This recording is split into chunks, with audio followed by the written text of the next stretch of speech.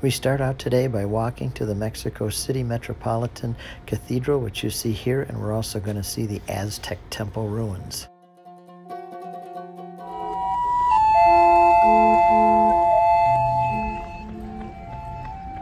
Good morning, Mexico City. Runners everywhere. And here comes our group.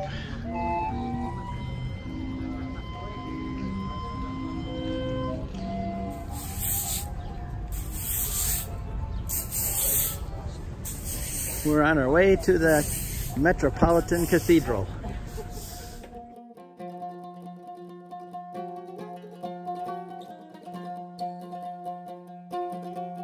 Very discreet ways to do it, with handkerchiefs or cigars, flowers. All these were symbols that we used.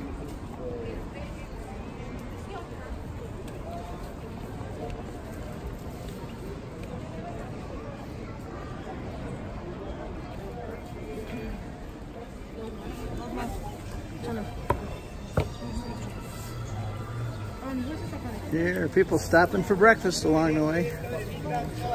Buenos dias. Oh, even the police.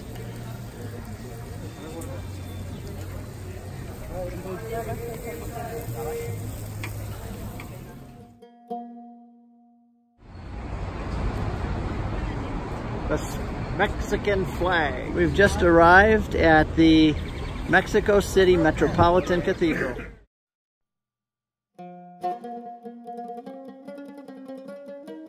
Here they are, some of the gods from the past. They're given these blessings from the gods of the past.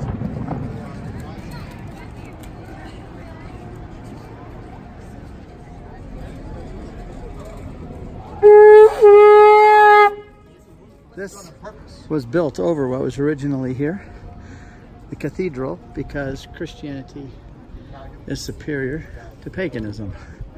And here is part of that original Aztec temple that they discovered recently.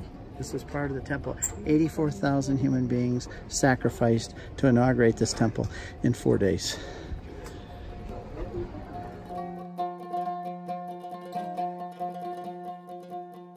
You saw the model there. This is part of that Aztec temple.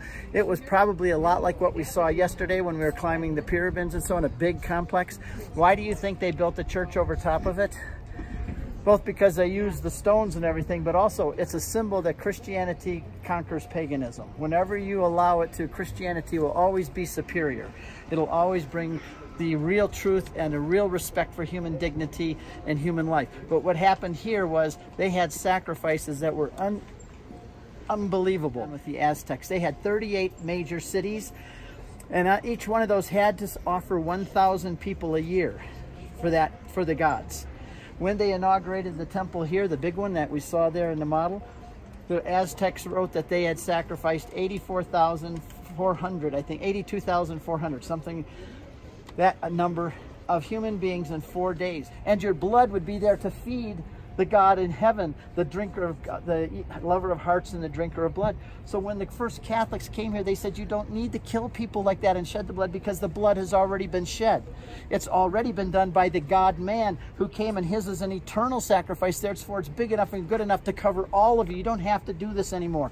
And it made a possibility for them to see that they didn't need that, because a human had already come and died, but he was God too. He had come, the flesh God had come among us in a much more spectacular way than what they were doing by just putting face masks on and dressing them up like gods. And so now you see them drinking blood and eating body parts. And guess what? I know it sounds macabre, but what are we going to do in a half an hour?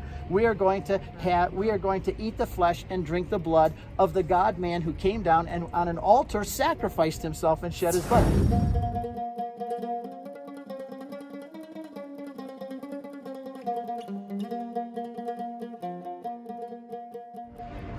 Huge Mexico City Metropolitan Cathedral. The largest, oldest, and most important in all of Latin America. And we're heading right over here to a side chapel for Mass.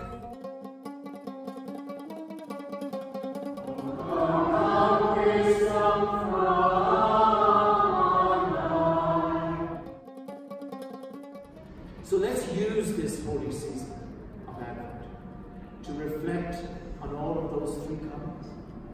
Let us use this holy season to build up and deepen and strengthen our sense of hope.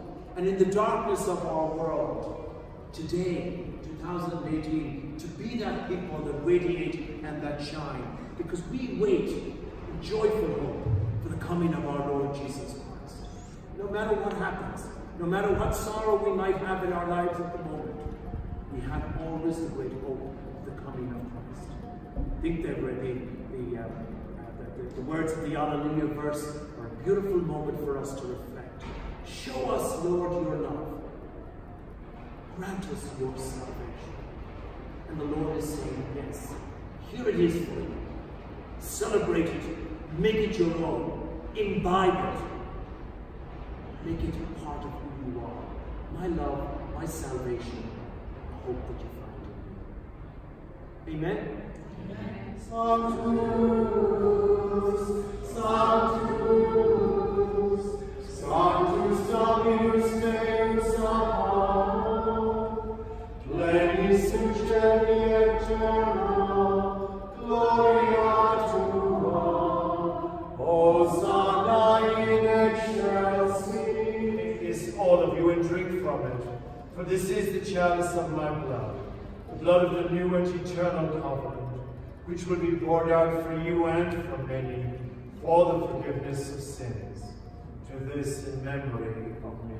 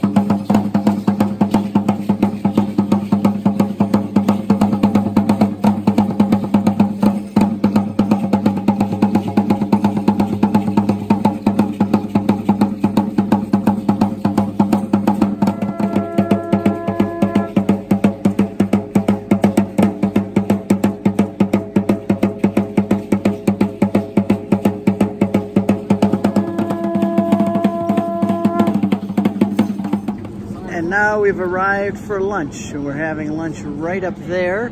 And guess what we're looking out at? The cathedral.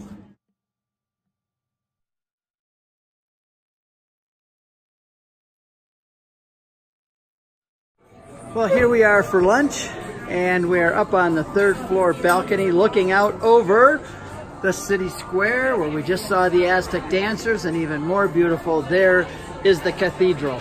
So we have the cathedral right in our view while we eat this wonderful Mexican dinner for lunch.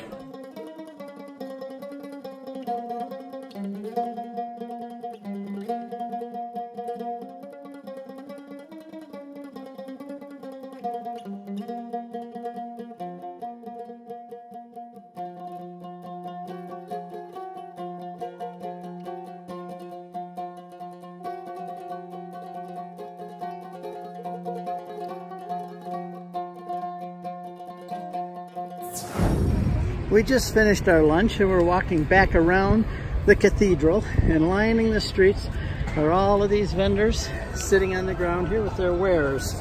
Very beautiful, nice kids. Mexicans are very polite and kind, considerate. Hola, buenos dias. Buenos dias.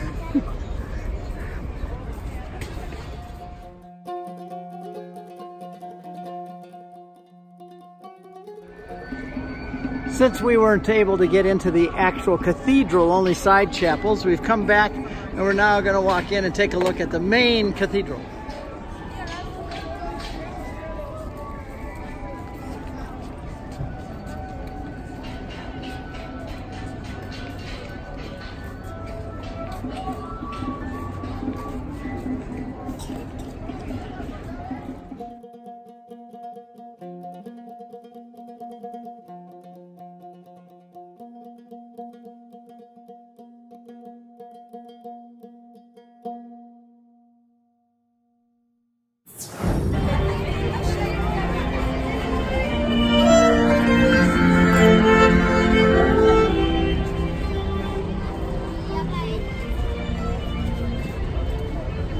Everybody had an hour or two free to explore this Mexico City or go back to the hotel and rest up. We were going to go to the Opera House to discuss the painting Man, the Controller of the Universe by Diego Rivera, an atheist and Marxist, but it was so full of people today we decided to postpone it until Tuesday. Here it is now, and we'll go back Tuesday to discuss the painting. And here's a taxi. But it's a nice afternoon, great temperatures. And look at the people in the streets. The streets are just packed with families and people out walking around, even clowns. And Janet and I came back to the Hilton to rest up and get ready for the rest of the day. We're on our way to the marketplace and to Miguel Pro. Puerto Cuatro. We are now diving into the whole city block Mercado Marketplace. And they have everything you could imagine in here. So we're dropping everybody off. We're going in for an hour to go through the Mercado. Look at that. We're just stepping in. It's a whole city block big.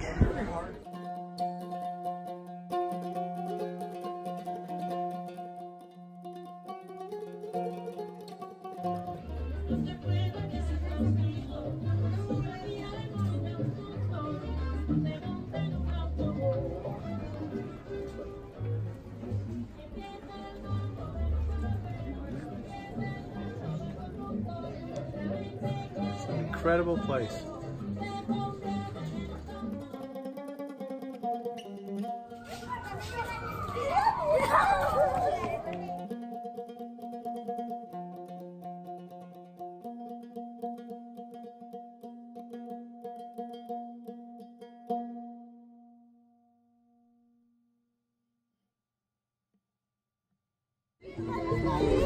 Sunday afternoon in the park.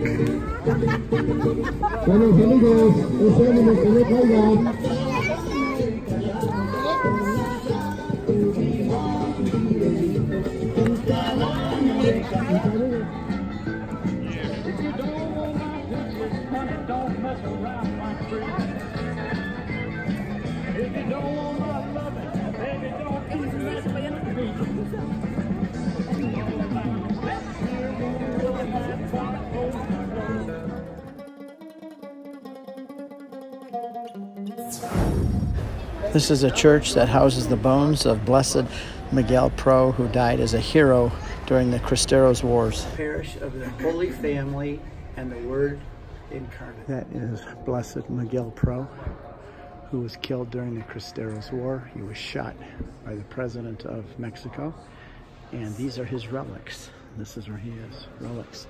And these are the pictures that are very famous of him when he held out his arms like the shape of a cross. And then they shot him. He prayed first. And I'll show you another picture in just a moment. But he held out his arms and said, Viva Cristo Rey, Christ the King, long live Christ the King.